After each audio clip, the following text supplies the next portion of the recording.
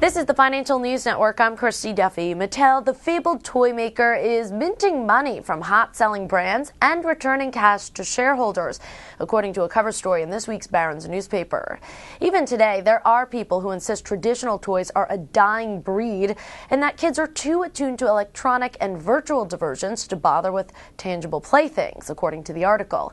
These are people presumably who haven't reviewed a 6-year-old's holiday wish list or attempted to buy a Monster High doll or plush Sing-A-Ma-Jig figure this month. We're called for a reservation at the American Girl Doll Salon in Manhattan and won't be ankle deep in wrapping paper and cardboard on Christmas morning. Nor could the death of toys thesis be promoted by anyone who has monitored Mattel's progress in increasing profits, according to Barron's newspaper. For further updates, stay tuned. You're watching the Financial News Network. I'm Christy Duffy.